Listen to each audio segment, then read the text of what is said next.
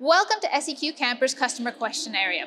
Now, I'm standing right now in front of the Stockman Rover. These units will potentially come with up to 600 amps of lithium battery. Now, one of our common questions from customers is how the solar is supposed to replenish that battery. And people are asking me, how do I replenish 600 amps of lithium with the solar panels that are on this unit? That has a Redarc Manager30 system that can replenish up to 400 amps of battery, potentially with really good solar. Now, as you understand, 400, you've got 200 that you're missing there. What I tell people is that ideally you are not charging up your unit with that 600 in one day.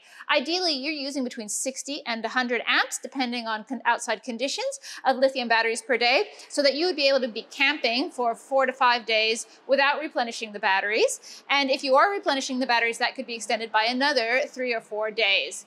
Now, if you turn on the air conditioner and you have used up your whole battery and you're like, well, I do want to charge it with that 600 amps, we could get an extra solar blanket with an extra Anderson plug that plugs directly into your battery system. That's something we can help you with here at SEQ Campers to make sure that you can charge your batteries fully if you want them to.